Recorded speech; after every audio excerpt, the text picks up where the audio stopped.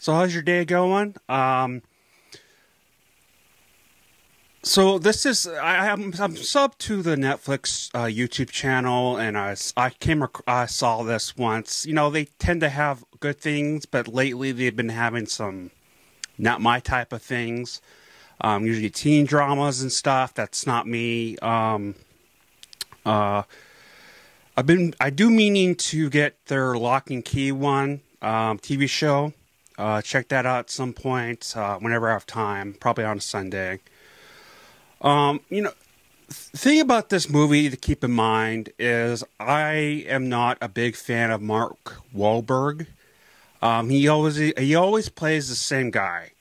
You know, this kind of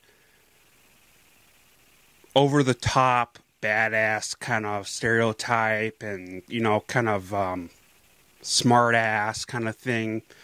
I believe the last movie that I actually liked him in was in Shooter. I did like him in this. I will say that. I think he did, you know, a good job for who he is, for his acting.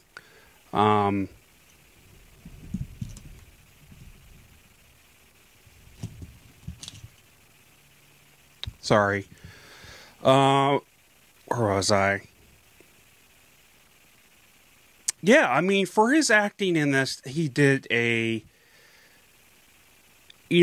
decent job. You know, a good job. It wasn't, you know, over the top or anything. I think him and the big black guy, which I think is a football player, because how big he is. He's like a big muscular guy. He's really tall. Comes off like a football player, and I think you've seen him before. I could be wrong. But the chemistry between him and Mark Wahlberg was actually pretty good. I do wish that they would have had more character to the big black guy, whatever his name is. I'll have his name and his at some point one of here. He had a kind of a comedic aspect to him, but they didn't really expand on that. And I wish they would have. I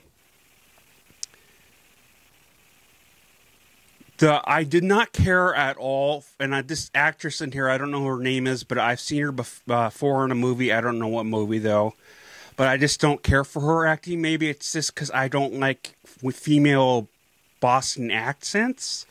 It tends to just be a turnoff to the acting. That's just me personally, though. I just don't like it, and you know, that's fine, I guess. But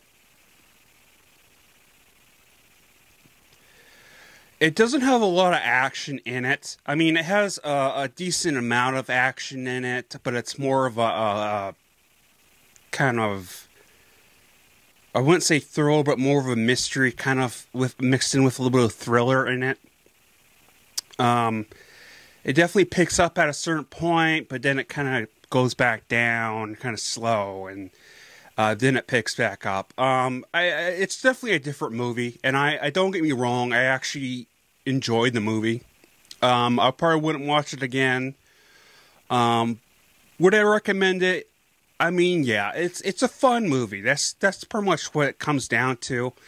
It wasn't like bad or anything. It was just very fun, and it looks like there might be a sequel to it. I don't know because how it ended, it kind of seemed like there was going to be another one made, and it's Netflix, and they tend to come out with good stuff.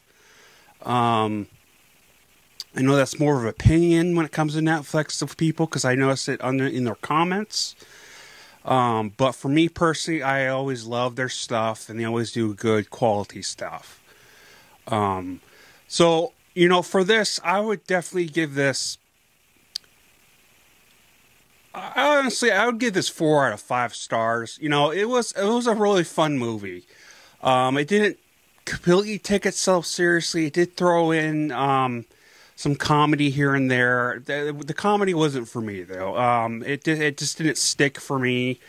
I didn't like laugh or anything or grin. It was just, you know, they tried to make it fun. So, you know, I'll give them that. And yeah, that's my review.